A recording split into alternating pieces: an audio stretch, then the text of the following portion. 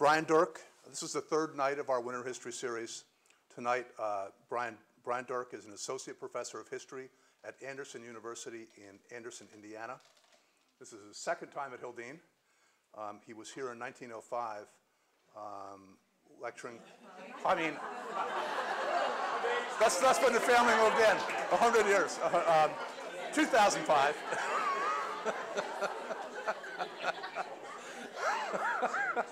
And you look remarkably young. Yeah, you look, yeah.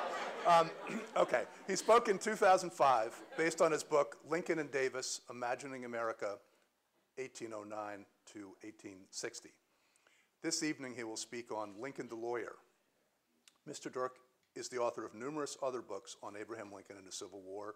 He was awarded the Baroness Lincoln Award of the Civil War Roundtable of New York in 2007. On April 23rd, we'll have the last in this series for the winter. We'll have Michael Burlingame speaking on Lincoln, A Study in Character. Is that correct, Lane? Yes, A Study in Character. That's at 7 o'clock here in the Welcome Center, again, in the Beckwith Room. Now, Professor Dirck, thank you for being here. I'm a college professor, and I earn my living trying to keep rooms filled with teenagers awake, and I usually found that loud is good. So normally people can hear me fine, so I'm good. Okay, thanks for the introduction. I'm feeling pretty spry for 138 or whatever. There you go. Well, it's nice to be back in Vermont, actually. Really enjoyed the drive through the state today. These are heady days to be a Lincoln specialist, believe me. I've been extremely busy. I talked to my wife on the phone a while ago, and she's kind of lost track of where I've been over the last month or so, just so many different places. Poor Juliet. Bless her heart, she married me.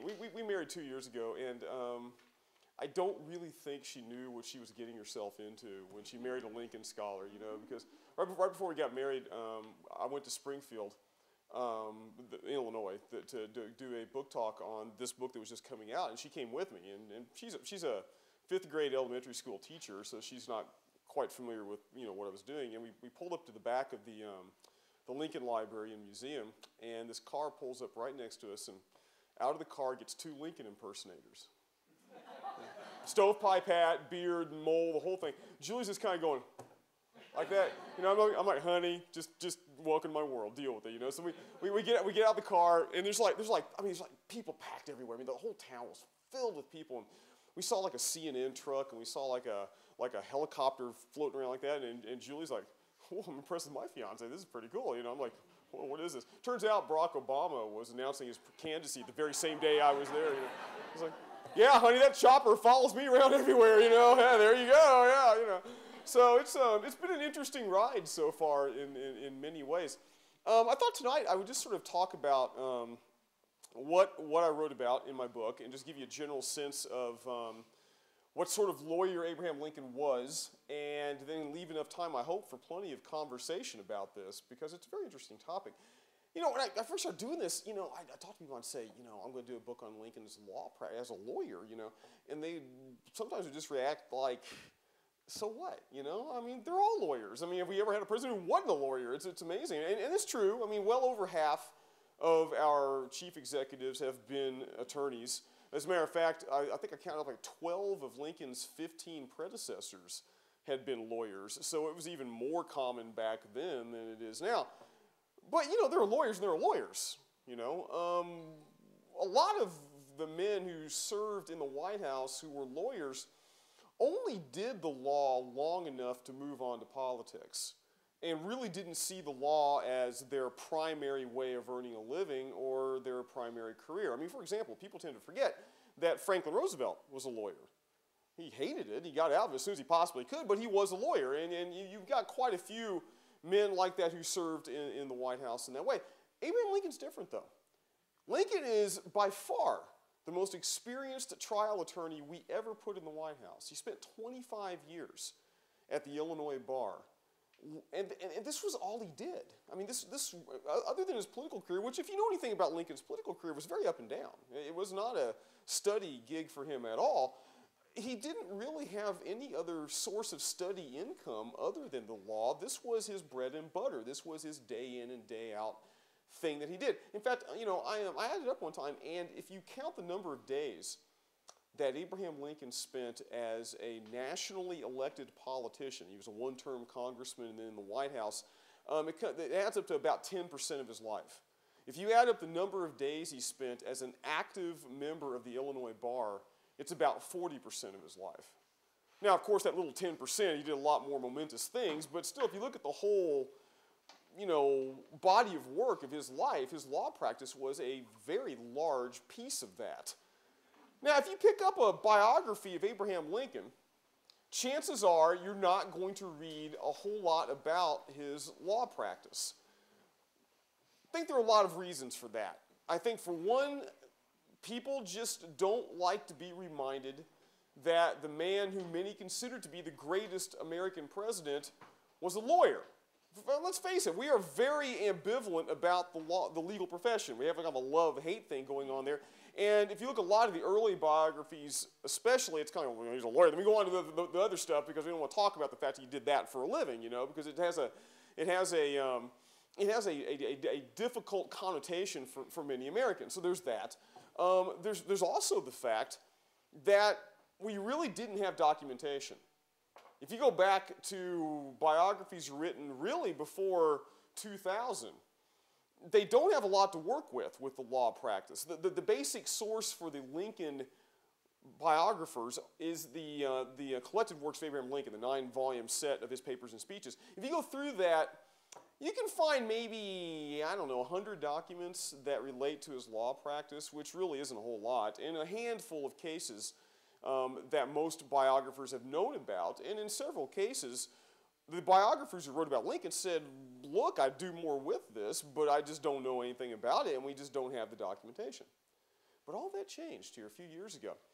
In 1990, the state of Illinois, which if you've ever been to Illinois, they love their Lincoln. I mean, you can't swing a dead cat without hitting a Lincoln statue in Illinois. It's just amazing how many Lincoln things are there. The state of Illinois spent the money to go hire volunteers and paid assistants and editors to go into every courthouse in Illinois where he could have possibly practiced the law and go through every basement, dusty closet, archive holding, you name it, and just systematically spent a decade, 10 years, culling out every single scrap of paper related to the Abraham Lincoln law practice. It took them until the year 2000. And then, in the year 2000, when they were finished, bless their hearts, they didn't just throw all this stuff into an archive someplace. They used the new technology that's available to us now and put these things on a DVD-ROM database. Oh, it's beautiful. It is. I mean, it's like an historian's Nintendo game or something. When I first got this thing, I'd go buttonhole my students and say, check this out, man, I found a Lincoln larceny case. And they're like, Dr. Dirck, you got to get out more often, man. This is not pretty, But I mean, it really is an amazing thing. Okay, they found 90,000 new documents relate to the Lincoln law practice. And we went from knowing about 50 or so cases he litigated to well over 5,000. And these are all brand new sources of information. So we now have the data to actually do systematic, authoritative, and reliable analysis of just what sort of lawyer he was. Right, well, let's start at the beginning here. Why did he become a lawyer? We don't know. He never really said. I suggest in my book, I think it was a way to get him off the farm. Lincoln did not like to farm. He had that image of the rail splitter. The truth is he hated doing that kind of work. He wanted to move on to something bigger and better. He was incredibly ambitious. His law partner, Billy Hildene, later said, quote, that Lincoln's ambition was a little engine that knew no rest. And the law was a stepping stone to money and hopefully to a political career and that kind of thing. So I think it's actually a fairly prosaic answer. He wanted a better job, bottom line. Now, to go get into the bar back then, you did not go to law school. There were almost no law schools in America in the 1820s and 1830s, the time he's contemplating this. What you did was, you found a lawyer who would give you or loan you the books that you needed to read to pass the state bar exam.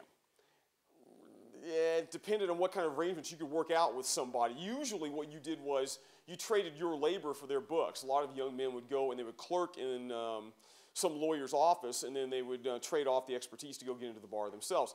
Lincoln didn't do this, though. He was actually unusual this way. He met a man named John Todd Stewart, who was, by the way, Mary Todd's cousin, during the Black Hawk War, when Lincoln served in the Illinois State Militia.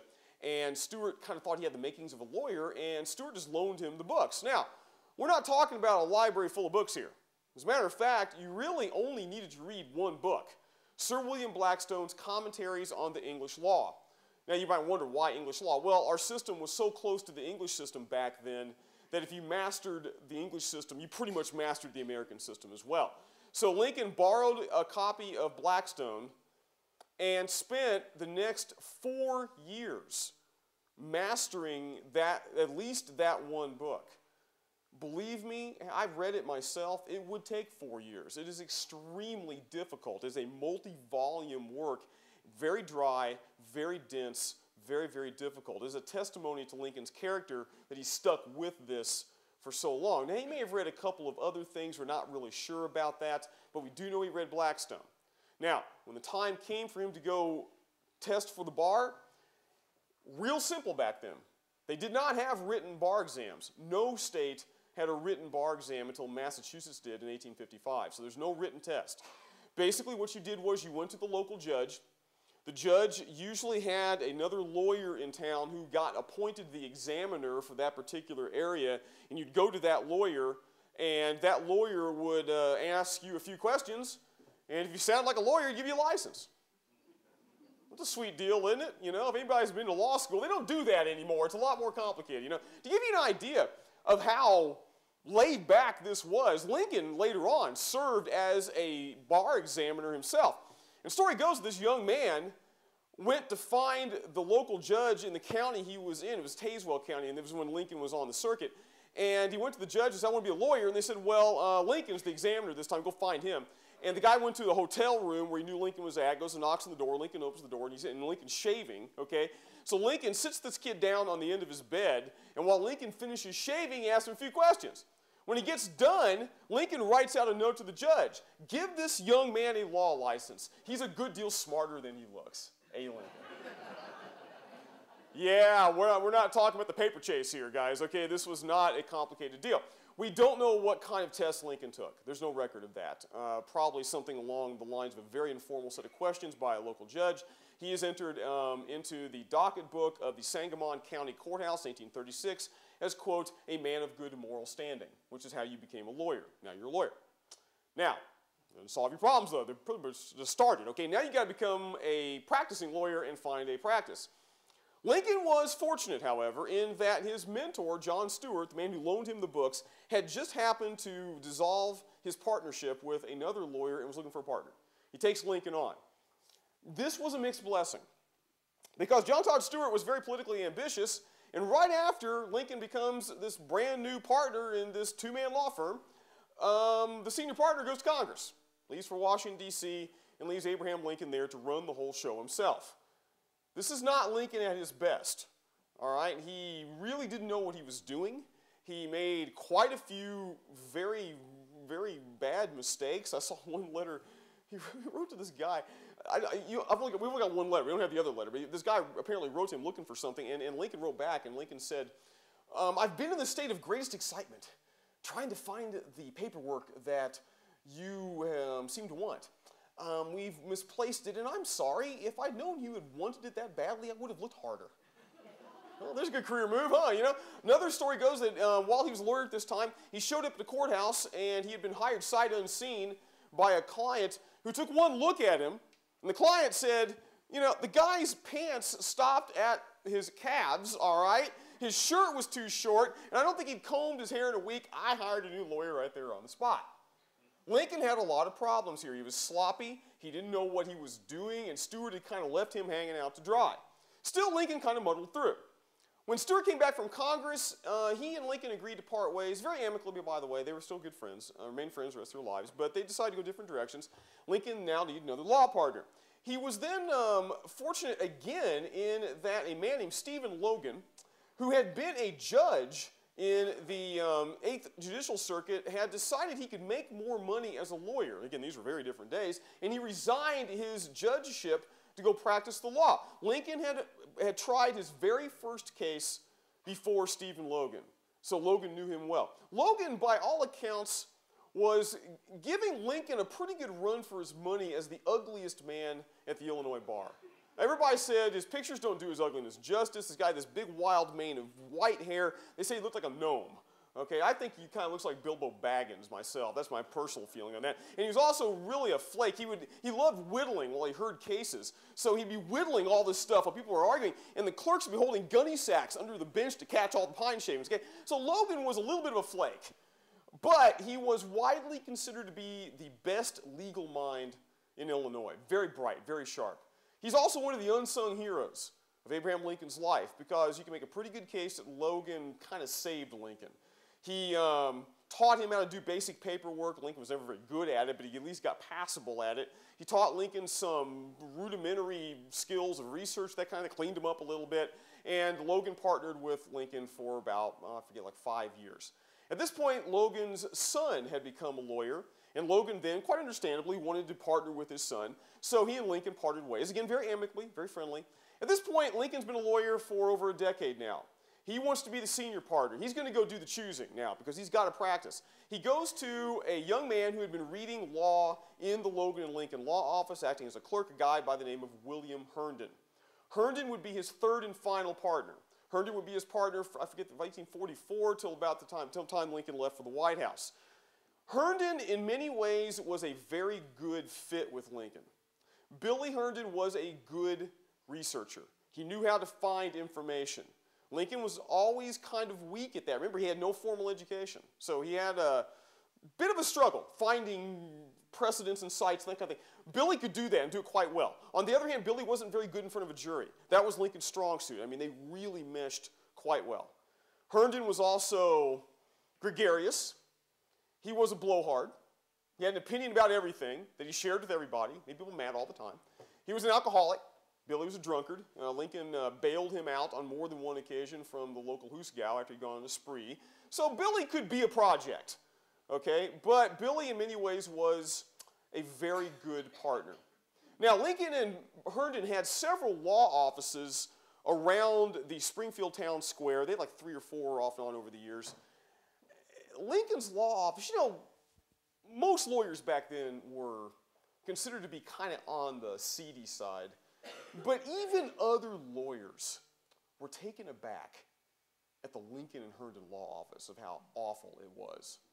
Okay? And so when you walked into this room, okay, and so you'd open the door, and you couldn't see anything. There's no light let in, okay, because the windows hadn't been cleaned since who knows when. Probably the building put up, so there's no light coming in the windows. You didn't want to open the windows, though, because they'd open right over a roof of a stable. Don't want that smell wafting up into the office, so it's very dank, very dusty. In the middle of the room, they said would be, they had like 2 oblong tables covered in green baize. The reason the green baize was there was to cover all the knife marks and stuff that had been cut into the tables over the years, okay? And then they were in a T shape in the middle, and there was all this paperwork piled up all over the place, including a big overstuffed envelope that had all these papers crammed in it, and a note on top in Lincoln's handwriting that said, if you can't find it anywhere else, look in this.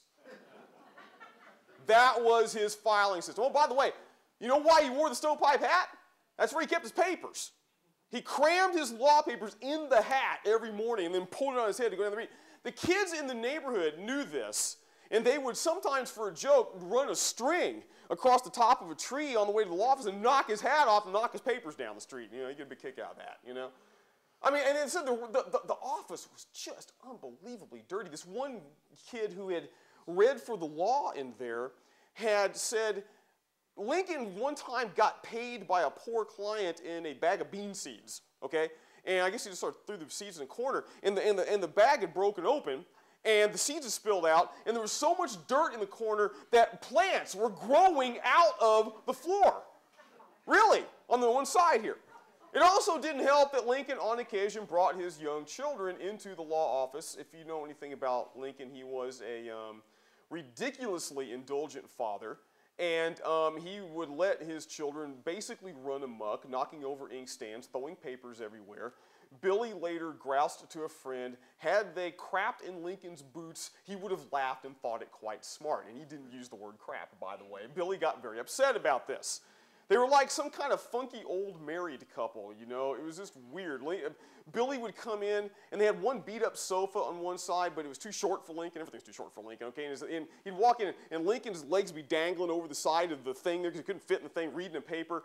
And, you know, they'd go off on some big conversation about something, you know, and it was just a very informal thing, you know. Now, the law office, though, wasn't where Lincoln spent a lot of his time. Back then, guys, you couldn't really afford to spend all of your time in your office. You wouldn't get enough business.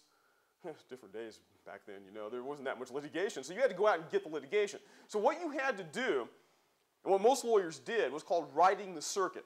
See, back then, the state of Illinois did not want to pay to put a judge in every county seat in Illinois. It cost too much. What they did was they would have a circuit. In Lincoln's case, it's the 8th Judicial Circuit, which was like a strip of counties across the middle part of the state. And twice a year, the local judge would saddle up his buggy, and Lincoln and about a half a dozen other lawyers would saddle up their horses, and they would ride around. It's called riding the circuit. You'd ride to the county seats. And all the farmers in those counties all knew when, quote, court day was. And then the judge would show up. The lawyers would show up, they'd go get a hotel room or usually a tavern or something like that, and then, you know, the farmers would come up and they'd go over to Lincoln maybe and say, I hear you're a lawyer, my name's Bob, my neighbor Jim over there stole my hog, I want it back. Okay, so you start the lawsuit going. You get the idea what kind of case we're talking about here, okay? And they would litigate these little nickel and dime cases and then go on from circuit to circuit all the way around. Most lawyers hated that circuit. The 8th Judicial Circuit was called the Mud Circuit, and that's not an endearing term, all right? It was a very nasty place to be. The food was bad. The accommodations were worse. Most lawyers didn't do this one day longer than they had to. Most of them would only ride part of the term, and then they'd go back home where they had a nice, comfortable bed and their wives waiting for them. Abraham Lincoln was the only lawyer that anybody knew of who rode the circuit every single day it was available. He never complained. He loved every minute of it, and everybody said he really dug riding the circuit. Rumor had it that the reason this was so was that he didn't get along with Mary very well. Now, I don't personally buy that, although I do think they had marital problems. I think Lincoln just really enjoyed the kind of easy male company of the circuit. He was the kind of man who liked to hang out with the boys, okay, and what better place than the circuit where he could tell his jokes and stories and everybody would laugh. You know, he wasn't just avoiding Mary, he was avoiding Billy Herndon too. Billy usually stayed home, you know, so that's what Lincoln did. Now, the circuit was very important to him, though. I mean, guys, think about it. This is where he would have met most people that he knew, because this is where he spent most of his time. So for one thing, he meets very important political contacts. The judge on the 8th Judicial Circuit was a man named David Davis. David Davis was a great, big, hulking bear of a man. He weighed over 300 pounds, and that was extremely rare back then. He was huge. It took a 4-horse buggy to haul him around. All right, no kidding. I mean, we never would have made it through the mud circuit without that thing, all right? And he was very much a close friend of Lincoln's. As a matter of fact, one story I ran across was there was a lawyer looking for Lincoln on the circuit, and he went to this hotel room where he and Davis were sharing a room, opened the door, and Lincoln and Davis were engaged in this vicious pillow fight. Feathers flying everywhere, you know. And they said, and Lincoln was beating the crap out of the judge over there. And Davis was leaning on the bed, quote, puffing like a lizard because he was so fat he couldn't swing back. You know, they're all laughing so they could hardly stop, you know. So, very good friend. The reason Davis matters here, though, is that David Davis in 1860 would be Lincoln's campaign manager. It was David Davis that got Lincoln the nomination in Chicago for the Republican National Convention, and then Lincoln rewarded Davis by putting him on the U.S. Supreme Court during the Civil War. This is a very important contact. Other lawyers he met, Ward Hill Lamon, Leonard Swett, I could run down a list of names. These are men who were, in one way or the other, very useful to him politically. But he also made ordinary people, you know? I mean, think about it. You go around to these courts, where everybody's at during court day. It was like a carnival for these farmers to go take a day off and go sue somebody, you know? And everybody enjoyed the show. And, you know, really, I mean, back then, you know, going to court and watching somebody, you know, watching lawyers rip other lawyers and rip clients and get up, that was their version of ESPN, you know, because they didn't have anything else. And this one guy, this reporter who went with Lincoln when he was running for president, he kind of hung out with him a lot. He said, I went with Lincoln, and he said, the man knew everybody. He's like, he knew everybody in the state, it seemed. Well, this is where he met them, you know, on the circuit. Now, what kind of cases did he practice? Well, guys, back then, lawyers didn't specialize. You couldn't do that. You couldn't have one narrow thing you did. Because, again, there's not enough business. Lincoln was a general practitioner in the very broadest sense of the term. I mean, I went through those cases that he litigated, over 5,000 of them. It would be hard to find a type of court case he didn't litigate. I mean, he did everything. Probate, partnership settlement, larceny, slander. Oh, the slander cases are fun. They're a blast. You think your great-great-great-grandparents didn't know how to insult each other? Oh, they're good. They're very good at it. And then they took exception and got mad. I mean, they're interesting to read. They really are. He didn't do much criminal law. I was a little surprised by that, you know, because if you ever watch any of the old movies about Lincoln, anybody ever seen Young Mr. Lincoln with Henry Fonda way back in the day in the 30s and all that? They have him doing a murder trial, you know, and every time you think of Lincoln, you think of, you know, that kind of thing. If you talk about percentages, however, only a tiny number of his court cases were criminal cases. About, you know, I'd say, and guys, we have to have rough numbers here, because even after the Lincoln Legal Papers Project was done, they themselves admit they couldn't find everything. There were some courthouse fires that burned some records and things like that. So if I'm estimating, it's because we just really don't know the numbers. But his criminal practice, roughly 10%, you know. Now, there was one thing he did more than anything else. It's not really a specialty, but it's kind of where he got most of his daily legal life. Over half of those 5,000 cases that we know of involve debt collection. Insofar as Abraham Lincoln had a specialty, it was a debt collector. Now you probably kind of go, well, that sounds thrilling. Well, it really isn't, okay, but that's what he did. I mean, think about it, guys. Back then, Illinois is on the frontier. Not a lot of money out there. There's not a lot of cash floating around. These are cash poor people. If you're going to try and start a business, which a lot of these people wanted to do, then you had to do it on credit. And these slips of paper, these IOUs, these promissory notes between people, was like a primitive form of currency on the Illinois frontier, and they would change hands 4 or 5 times. Well, eventually somebody's going to want to get paid, and maybe you can't figure out who's supposed to pay you or where they're at, or if they can't pay you. You don't have collection agencies back then. They don't exist. There's no credit rating system at all. There are no skip tracers. There's none of the stuff that we are used to when it comes to, like, you know, credit and debt relationships. All you've got is a lawyer to go get the guy who owes you money and track them down and get your money back for you. Now, Abraham Lincoln represented the creditor well over 75% of the time, far more creditors than debtors. And some people would look at that and say, well, that means he sympathized with the creditor end of things. That's way too simplistic, guys. I mean, if you break it down, and I did, boy, it took a little while, but you break down all these clients. A lot of these clients were creditors and debtors off and on all the time. I mean, they go back and forth and all that sort of thing. So there really isn't a creditor class and a debtor class. They're all mixed up together.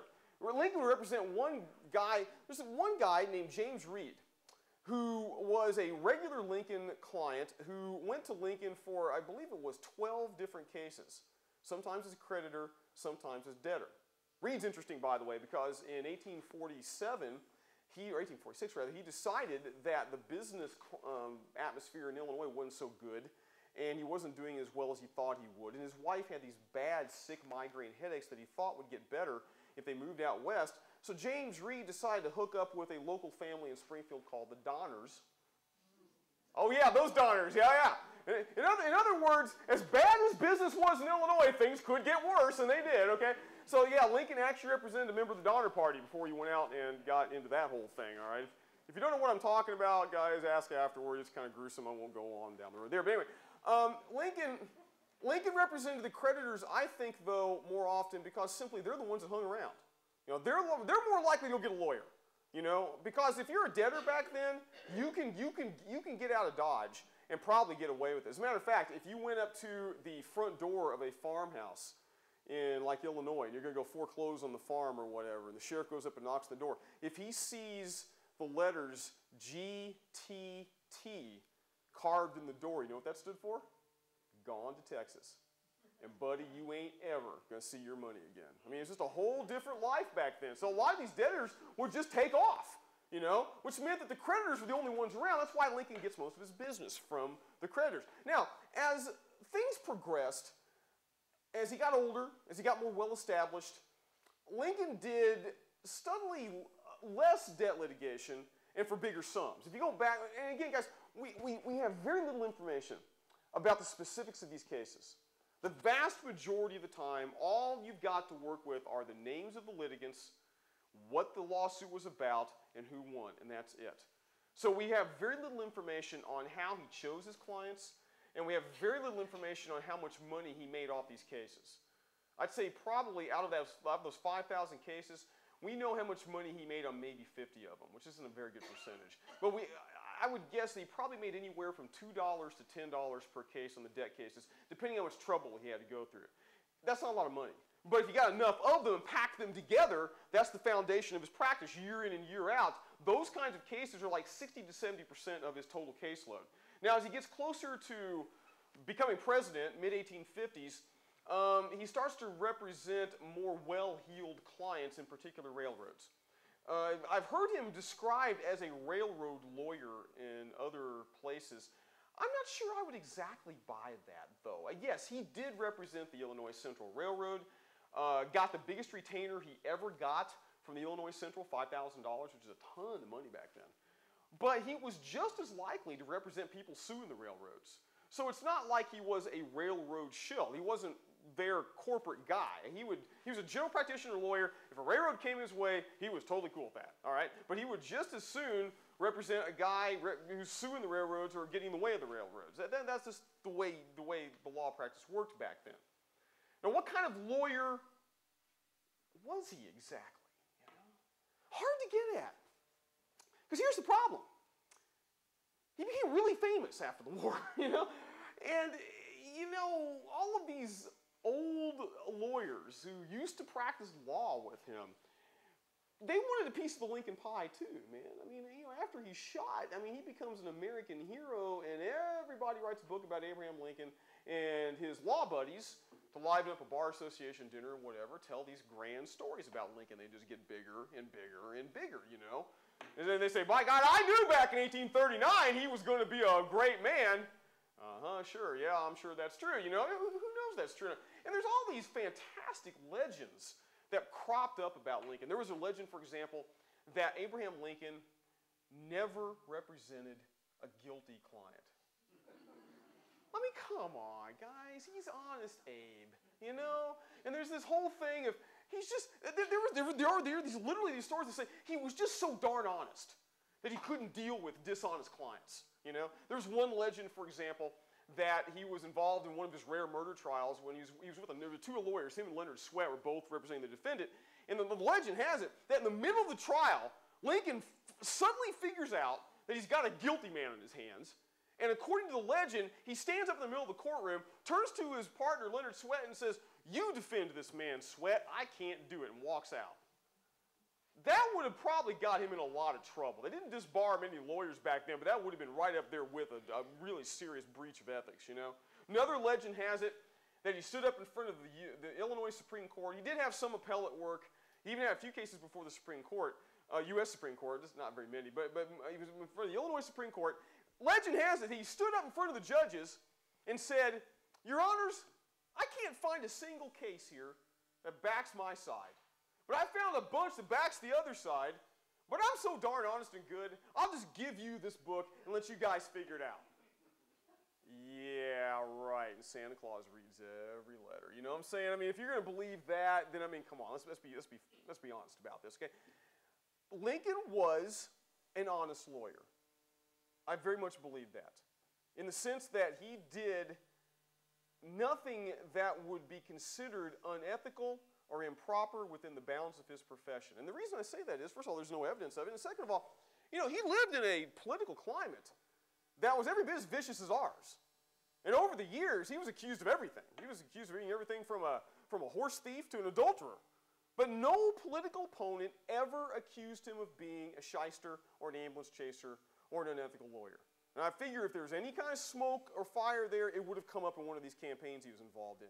But he was an ethical attorney. But he represented lawyers, he represented clients as they came, you know? Guys, it's hard to tell. It's hard to tell who he would have turned down you know, because there's no record of that. Nobody wrote down who he turned away. So, you know, it may be that there were clients who came to him who were just so unsavory, he said, I don't want anything to do with you, get out of here. He may have done that. But if you look at the clients he had over the years, man, he had some pretty bad people, as well as some pretty good people. They're all spread out.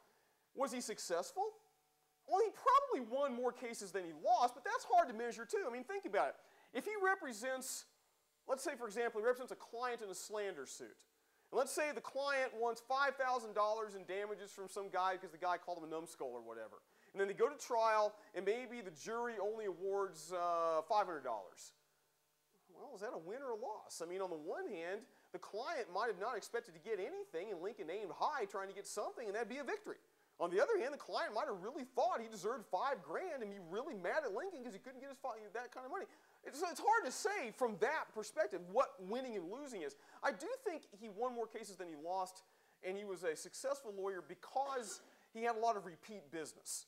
If you go look at the lists of clients, you got people coming back to him 5, 10, dozen, 20 times. I figure they got to be happy with the job he's doing. If they're not going to do that, you know. So he's a successful lawyer. He's a good lawyer. He's not a great lawyer. He didn't do anything innovative here. I mean, if you look at what he did, he's not creating new legal doctrine. I read one early biographer who claimed he was the greatest legal mind in America since John Marshall. No. He was a workman. That's what he did. This is what he did to earn a living. There's nothing original here that I can see. Solid attorney, but that's about it. Now, why would this matter to the president? You know, what did this matter? Well, you can see echoes of the law practice in his presidency. He was, for example, very, very sensitive to the legal aspects of his policies when he went into the White House. Very sensitive. That's why he wrote the Emancipation Proclamation the way he did. If you look at what he said about some of the more controversial measures passed by Congress during the war, like the Confiscation Act, he went over them with a lawyer's eye. It even descended down to his role as pardoning soldiers for deserting while on duty. It's interesting stuff. He would insist on personally going over every document available from courts-martial for soldiers accused of being shot for desertion and throw them out when he ever had the excuse to do so, using his legal training about evidence and that kind of thing. So you can see little echoes there of his law practice and how it affected him. But there are more subtle ways that his law practice affected how he became president as well and what he did. During the war, everybody said that Abraham Lincoln could work with anybody. I mean, it really is amazing. When you really look at the sources, people say, God, you know, the guy can work with anyone, you know? And they chalked up to him being nice. He's a nice guy. You know, he's very laid back. He's very unselfish. One of his favorite sayings, according to his private secretary, John Hay, was, quote, in politics, there should be short statutes of limitations, you know, that kind of thing. I think that one of the reasons why he could work with anybody was because, you know, as a lawyer, think about all the bad behavior he saw, day in and day out. I mean, he saw people at their worst, right? I mean, he had divorce cases. That's not pretty, you know. Partners dissolving their businesses, creditors, tracking down debtors running away from creditors, you know. And then criminal law, whatever he did, he saw that too. He saw about every form of bad behavior anybody could come up with over 25 years at the bar. And I think it taught him not to be overly judgmental and not to take things personally. Because when you walked into the courtroom, guys, you couldn't afford to ask, is my client a good person? You know, you've got to represent him to the best of your ability and set your emotions at the front door. This is a basic legal training tool that they use even today in law schools. They tell lawyers today, when you're going to go represent a client, get the emotions out of it. Think in terms of tactics. Guys, Lincoln did that day in and day out for 25 years. And I think that meant when he became president, he didn't take the slings and arrows personally. He didn't take the insults personally. He rarely got mad at anybody. And all he asked from his subordinates and his generals was results. Contrast that with Jefferson Davis, the Confederate president. Davis was a soldier. He was not a lawyer. Davis took everything personally. Davis couldn't get along with anybody. Because he was so emotionally involved in every decision he made, Davis couldn't handle criticism and he couldn't deal with difficult generals. Lincoln could deal with George McClellan. My God, I think I can do that. I mean, that's pretty impressive, you know. McClellan was a complete jerk in many ways. And yet Lincoln could work with the man. So I think this is a skill he got from the law practice. Another skill, and guys, I don't want to sound cynical here, but he learned how to put on a show. Because think about it. Jury trials. He's got to go persuade a box full of 12 men, good and true, to vote his way. And he learned the subtleties of communication to people, day in and day out there. His big political speeches, they're important. But his bread and butter was going to these people. And he learned how to communicate in a simple, straightforward, unpretentious way. He once told his partner, Billy Hildene, he said, Billy, when you're giving a speech, don't aim too high. He said the rich, intelligent people, they'll understand you. Aim low so the common man can follow what you're saying. And isn't that what we value in Abraham Lincoln's speeches? His simplicity, his economy of language, his straightforward putting of the idea out front in such simple, elegant language. I think he learned this at least in part in the courtroom. He learned other things as well. You know, I saw an eyewitness account by a guy who had seen Lincoln in a courtroom. And he wrote this, I'm not paraphrasing here, but this guy wrote down, he said, God, that Lincoln's a slob. He said he walked into the courtroom today, and he had mud in his boots, and his pants didn't quite fit, and his suspenders were all askew, and his hair didn't look like it was mopped. And he said, Lincoln looked to me like a rough farmer. And then when I looked at the court cases he was doing that day, you know who was in the jury box, guys? 12 farmers. You know? And then I saw another account by another guy who wrote down, again I'm paraphrasing him, but said, you know, I'd heard Lincoln was a real slob. He came into court today, perfect suit, immaculately dressed, cravat all straight and everything. He looked just perfectly good. You know who was in the jury box that day? 12 rich guys, you know? That's not a coincidence. He understood that you have got to have the skill to put on a presentation as president. And again, I don't mean that cynically. God save us from presidents who can't do that. Or we're really in trouble if we elect a man to the White House, I think on occasion we have, who don't understand that you've got to a certain extent, understand that it's almost like a theater. You know, you've got to put on a show to give people the feeling you want them to give. I think Lincoln knew how to do that. He did it very, very effectively. And I think the law practice, in many ways, was the foundation. Now, I wanted to close with an anecdote that relates to Robert Lincoln, being here at the Robert Lincoln home. Story goes that Robert Lincoln came to Lincoln in the White House during the war and told his dad that he wanted to go enter Harvard Law School. And Lincoln said to his son, well, if you go to Harvard, you're going to learn a lot more than I ever did, but you're not going to have half as much fun. Thank you. Well, any questions you guys have?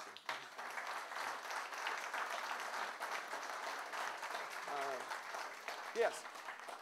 That movie you mentioned, Young Mr. Lincoln. The almanac. Is there any truth to that? Oh yeah, the almanac trial. Yeah, we all spend a lot of time with that because it's so popular. The case, if you don't know about this is his most famous case. And what happened here was Lincoln was representing a young man named Duff Armstrong, who he had known from childhood. This was when Lincoln was a rich lawyer, 1857 or 1858. Duff had been with two other friends they went to a camp revival meeting in Beardstown, Illinois, and, you know, a camp revival, you know, the whole yay-ish, do you believe kind of thing going on. But then around the edge of it, they had all these saloons set up. Like, I guess you gave your heart to Jesus and then celebrated or something, you know. And he got real drunk and got in a fight with this one guy, and the guy got killed. And Duff was said to have gotten what's called a slungshot, which is this really vicious weapon. It was a canvas bag full of lead that he swung and hit this guy named Metzger square in the face and broke a bunch of bones in his face, and Metzger died 2 or 3 days later. And Duff was up for murder on this. Lincoln was reluctant to take the case, but he took it because Duff's mother was a widow, Hannah Armstrong, whom he had known when he was a young man in New Salem. And Lincoln took the case, and the problem he had was there was an eyewitness who said, I saw Duff swing the slungshot and hit the guy in the face. So Lincoln goes to the trial, and he goes to the bailiff, and he hands the bailiff a book. And he says, now during the trial, if I motion for this, I want you to bring this to me. And the bailiff says, well, all right, fine, whatever. And then they get into the trial, and Lincoln gets this eyewitness up at the stand, and he gets the eyewitness to say several times, I saw Duff do it. And then Lincoln said, well, how's that possible? It's the middle of the night. You can see anything. And then witness said, no, man, there's a full moon out. I could see like daylight out there. I could see everything. And that's when Lincoln motioned for the book. And the book was an almanac. And he picked up the book and held it up and said, but according to this almanac, there was no moon that night. And according to the eyewitnesses, the whole jury erupted into laughter and completely destroyed the credibility of the witness. And then Lincoln gave a very heart-rending jury speech in which he said, don't leave poor Hannah alone. She's a poor widow, that kind of thing, and got Duff off. Then not only that, the whole thing is pro bono. He didn't charge Hannah a dime for this. And then during the war, Hannah, who had some cheek, wrote him as president and asked her to get her son Duff out of the Union Army, and Lincoln discharged him and sent him home. So that's the almanac trial. The movie played a lot with the details on that, and there was a rumor that Lincoln actually bamboozled people by bringing up a fake almanac that was from a different year. That's not true, guys. It was a rumor, but I've seen several. Yeah, that would have been a pretty good one, wouldn't it? Yeah, oh, really? That's my encyclopedia over there, whatever. But the truth is, from what we can tell, it was the real deal. It was really the almanac that was in case there. Good. Other questions, guys? Anybody? Yeah. It just occurred to me, I've never heard Lincoln do it about anything he did in terms of slavery. Was that because it was a northern state? Yeah. It did have rivers at the bottom. Oh, yeah. Other things on the side. Did he do anything in regard? Wasn't That's 1850 the Dred Scott or something like that? That's a great question. Out of the 5,000 cases, and I'm actually digging into this right now because I'm doing a new book on Lincoln and race, and I've looked at his law practice, and out of those 5,000 cases, I forget how many, I think it's like 22 cases had to do with African Americans. Very tiny minority, first of all. Of those cases, you can't find a pattern here, okay? He represented in several cases men who had tried to hide fugitive slaves who had crossed the Ohio River, and that's a very noble thing. He tried to help these guys who were in trouble because they'd helped fugitive slaves get away. And he did have one case in which he helped get freedom for some African Americans under the Northwest Ordinance, arguing that they were freed because they made Indiana soil. On the other hand, there's a famous case called the Matson case, in which he was hired by a slaveholder from Kentucky who had brought his slaves into Illinois, and the slaves sued for their freedom, saying once we got into Illinois, we're free. Lincoln represented the slaveholder, trying to get his slaves back, and he did it zealously as any lawyer would. I argue in the book that, and guys, you can do what you want to with that, as far as your judgment of Lincoln's character, but my opinion is he's a lawyer. He's not really supposed to ask questions about that. I mean, there's no doubt that Lincoln was anti-slavery, hated slavery every day of his life, all right? I mean, there's no question about that. It's very well recorded. But as a lawyer, as long as the client had a case, and as long as it was a case that was legally defensible and would not involve him in any professional impropriety, he would take it. So that's a great question. There is no pattern that I can see in those cases where he's picking clients for their moral worth, one side or the other. He took what came to his door, bottom line. Good, good. Other questions, guys? Yeah. For those of us in the audience who are lawyers, probably for you. If I offend you, I'm sorry, guys, whatever I said. I'm saying. I'd be interested in hearing what we should learn from Lincoln during his life and his career as a lawyer. That's a really good question.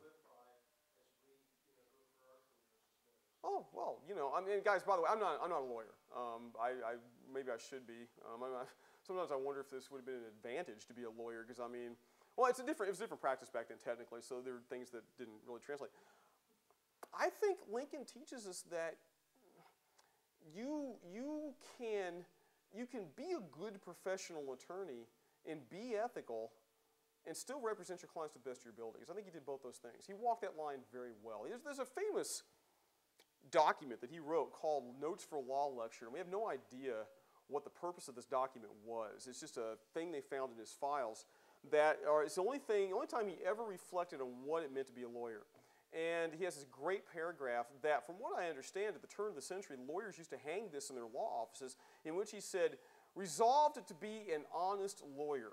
And if you decide you cannot be an honest lawyer, then choose some other profession, the choosing of which you do not consent to be a knave.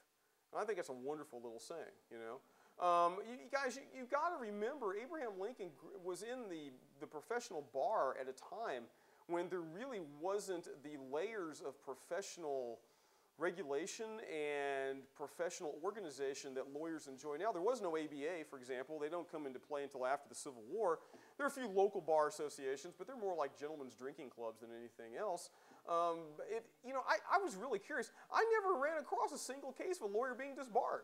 I think you could probably get away with much about anything. I mean, it's very lax, very fast and loose. And yet, Lincoln, in a time when there would have been, I think, a lot of temptation, especially since he wasn't a rich man, to go sort of kick over the traces and grab at money, not thinking about the ethical implications as a professional, chose not to do so. And I think that'd be the lesson I would take from that myself. Good. Yeah. Did Lincoln revoke habeas corpus during the war? He certainly did. Absolutely. Yeah, that's a good question. During the Civil War, this is the very first of all, habeas corpus, let me explain that, okay? That's a little complicated. Habeas corpus is a Latin term meaning to have the body. And what habeas corpus is, if you're ever thrown in jail, your lawyer will go to a judge and sue to show why you were arrested, and then the government has to show why you got hauled into jail. It's called the writ of habeas corpus. It's still there, guys. It's still do today, It's like a fundamental right of individual liberty, okay? It means that the government can't just throw you in jail and not give a reason why, all right? Well, during the war, when the war first breaks out, Abraham Lincoln's in Washington, D.C. Now, look at the timeline here. He's inaugurated in March of 61. Congress is not going to meet again until July of 61. There's like a 5-month span there where there's no Congress at all that he can go consult. He is in Washington, D.C., which is basically in Maryland, and Maryland is threatening to leave the Union. I mean, big time. There are reports coming into him every day of Confederate agents cutting telegraph wires, mining bridges to be blown, training Confederate volunteers. There's a lot of secession sentiment in Maryland. Lincoln decides that if Maryland goes, the whole ball game is going to go. They're going to have to evacuate Washington, D.C., and they'll probably lose the war before they even get started. So what people said, they came in and said, look, you've got to give us the tools to go arrest these people. All right? The ordinary tools of civil courts are not going to work. We need to have you suspend the writ. Now, in the U.S. Constitution, that power is in the document. But it had never been used. I think it had been used maybe once during the War of 1812, and then very briefly. This is really the first time it's ever done. Lincoln, by his own authority, suspends the writ of habeas corpus for the state of Maryland without congressional approval, and it is used robustly. The U.S. Army rounds up people they suspect of being secessionist sympathizers, throws them in jail, and basically tosses the key away. Now, it depends on your point of view here, Lincoln gets blasted for this. He really does. On the other hand, first of all, the Constitution doesn't specifically say you've got to go ask Congress. It's a weird sentence in the document. It says, it's a passive voice sentence. It says, the writ of habeas corpus shall not be suspended except in times of national emergency. And Lincoln himself later said, nothing in the document says that I can't do this, okay, because it doesn't say Congress has to approve this. And by the way, when Congress got back into session, they retroactively approved every single thing Lincoln did, all right? So Lincoln says, look, there's nothing that says I can't do this.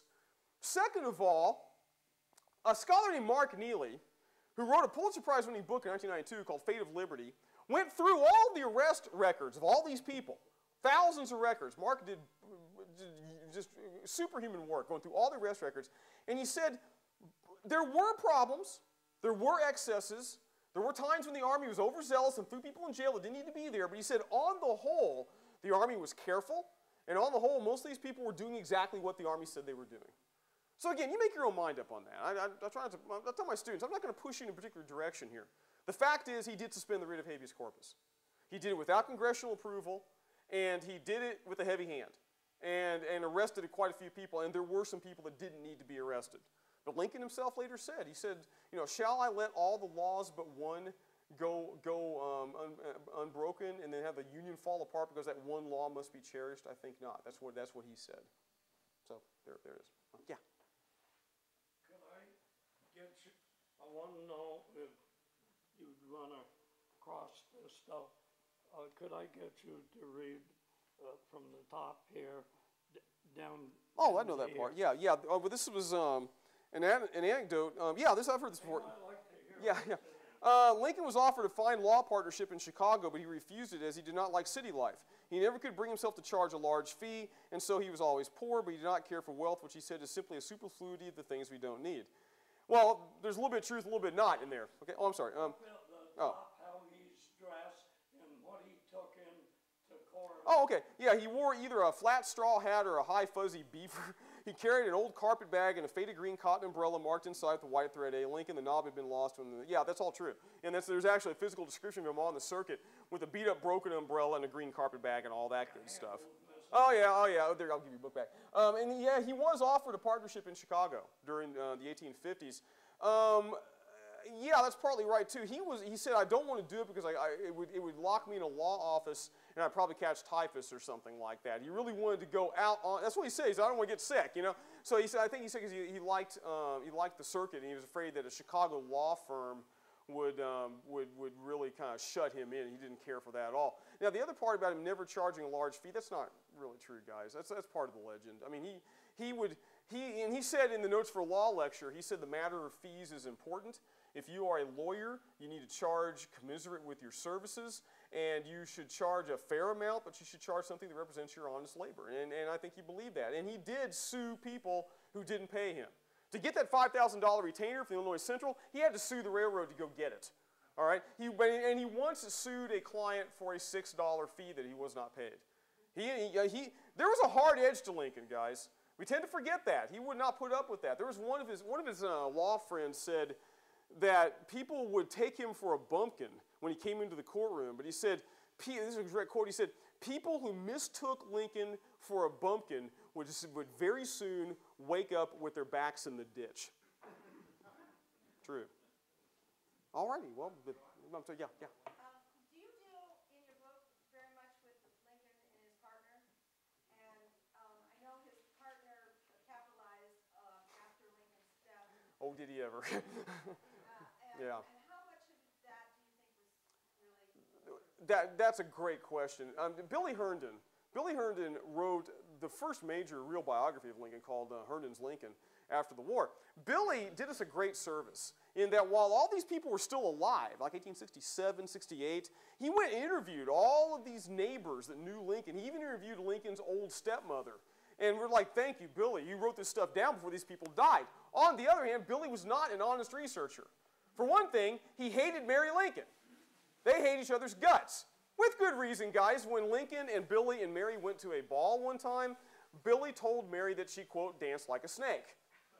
He meant that as a compliment. She didn't take it that way. He hated her guts and it was very well returned. So, after the war, he went around gathering all the gossip and dirt on the Lincoln marriage he could get. So when he went and asked neighbors about the Lincoln marriage, he didn't say, so, tell me about the Lincoln marriage. He'd say more like, tell me about all the crap on the Lincoln marriage, tell me all the bad stuff. And of course, people reacted, and all these crazy stories floating around about how Mary chased him down the street with a butcher knife and stuff like that.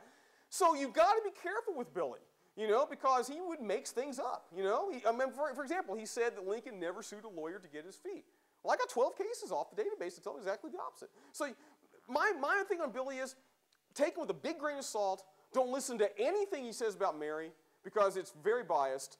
If he's giving you direct anecdotes that don't seem to be self-serving, because very often he would say things like, I'm the one that made Lincoln a Republican, and by God, I made him anti-slavery, and I was there at the great moments. I just kind of throw that out too because Billy trying to sound important, okay? But if you throw all that out, generally speaking, if you throw those things out, he's pretty accurate from what we can verify on that. Well, Billy was a character, died an alcoholic. He was quite the interesting sort. We're all grateful that he wrote this stuff down. Just kind of wish he would have been a little more objective when he did it, you know? All righty, well, I guess I'm sorry, one more, yeah. One last question. Uh-huh. Many presidents, including current ones, tout Lincoln as their example. Oh, yeah.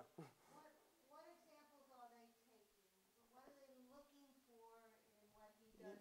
Yeah, that's a great question. Barack Obama has put Lincoln front and center, man. I mean, big time, you know. In that 160 Minutes interview he did, he mentioned Lincoln and his cabinet with the Doris Kearns Goodwin book, Team of Rivals, which, have you guys read that? It's an awesome read. I mean, I just think, I wish I'd written this. It's beautiful, you know. But I think you ought to be, I think Barack and other presidents should be very careful about using Lincoln as example because the contexts are so radically different. For example, there's this whole thing that's come up recently where Lincoln supposedly appointed his rivals to his cabinet. Well, yeah, he did do that, but look, guys, presidents back then always did that. I mean, it's not like Lincoln just invented that. If you look at other previous presidents, they were all putting their rivals in the cabinet. The better to keep an eye on them.